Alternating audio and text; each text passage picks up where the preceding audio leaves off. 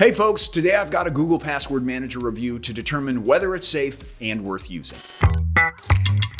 I've tested plenty of password managers, but this was my first real crack at the Google Password Manager. That said, I have to start with this one compatibility, because naturally, it's only available on Chrome, desktop, and Android devices. So if you don't like the Chrome browser, you will need to look for a different provider. But don't worry, later in the video, I'll present a few great alternatives. But can you trust Google Password Manager? Well, it offers end-to-end encryption. However, there's a disturbing lack of transparency. It doesn't even say what kind of encryption it uses. All we know is that it does.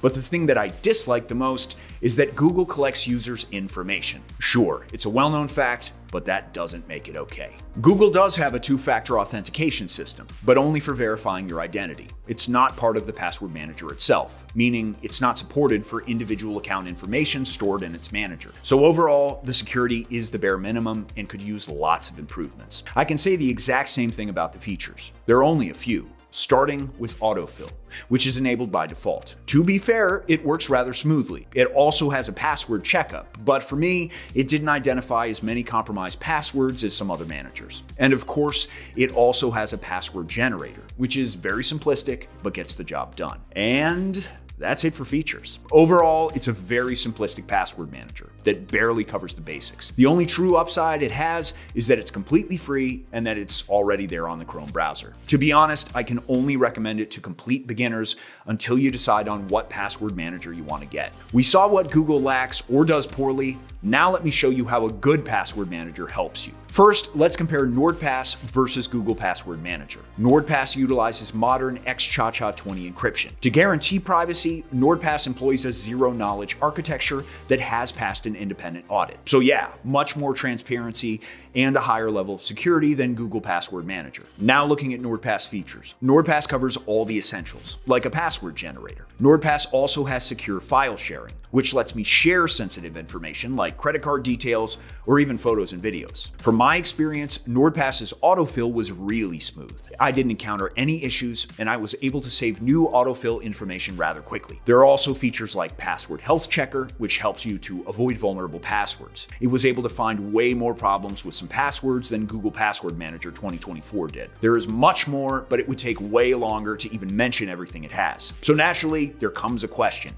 Is NordPass affordable? Well, it depends on the plan you choose. NordPass offers family, premium, and free plans. The free version provides essential features like password and secure note storage and generation, so it can serve as a great introductory password manager. But for long-term solutions, I still recommend getting the premium plan. It features every functionality, including the data breach scanner, emergency access, secure item sharing, and a password health checker. The family plan increases the account limit to 6 on top of that. If you want it all at a discounted price, scan this QR code or click on a link in the description. In case you don't like it, there's a 30-day money-back guarantee. All right, besides NordPass, I've got 2 more recommendations that are superior to the Google Password Manager. It's Keeper, which has plenty of additional features, and 1Password, which has the best family plan, while Google doesn't have one at all. Besides, both of them meet all the core requirements to make a safer and more transparent password manager.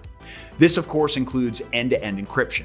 In fact, Keeper and 1Password use the same industry standard encryption. Moreover, Keeper and 1Password have zero-knowledge architectures. If we look at features, Keeper and 1Password cover all the basics. When it comes to password sharing, both have something extra to offer. Keeper has a one-time sharing tool, which gives me time-limited secure sharing of information with anyone, as they don't need to have a Keeper account, while 1Password offers vault sharing if you have a family plan. Keeper has a list of features as add-ons. My favorite out of those has to be Keeper Chat, a secure messaging solution that allows me to chat with friends, family, and colleagues knowing that I am completely secure and in control of the content I share. To be fair, I can understand paying extra for Keeper Chat or file storage, but features like Breach Watch usually come at no extra cost in most other password managers. For example, NordPass has dark web monitoring, and 1Password has Watchtower, which come at no additional cost. I've already mentioned vault sharing with 1Password, but there's more functionality to it. In fact, 1Password has more vault customization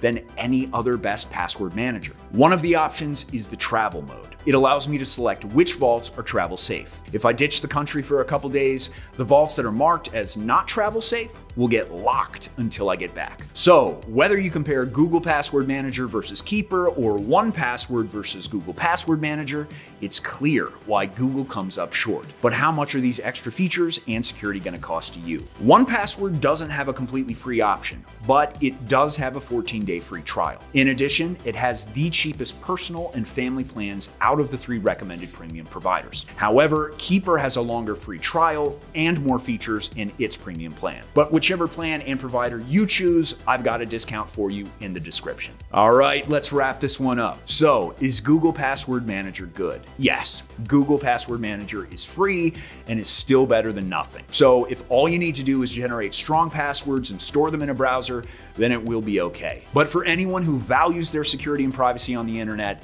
any of the 3 premium options I've reviewed would be a huge improvement. So I'll just leave my top recommendation, NordPass, and a discount on screen. And if you'd like to see a more in-depth video about my best password managers, check this video out that's on screen right now as well. Thanks for watching this Google Password Manager review to the end, and I hope to see you again soon.